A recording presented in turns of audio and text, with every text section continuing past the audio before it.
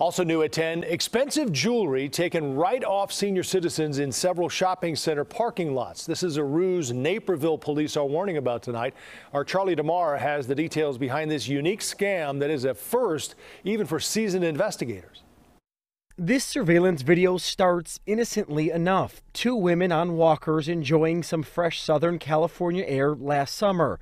But then a car pulls up and the ruse begins. The woman in the white offers a necklace. It's fake and inexpensive. As she goes to clasp it around the 84-year-old's neck, she swaps the dupe for a real piece of jewelry. It's sort of a distraction to get close, to get on their wrist. That's exactly what it is. It's like a ruse, distraction, get them talking with one person while the other person is putting stuff on them and distracting them from what's actually happening. Naperville police say the same distraction scam is happening there.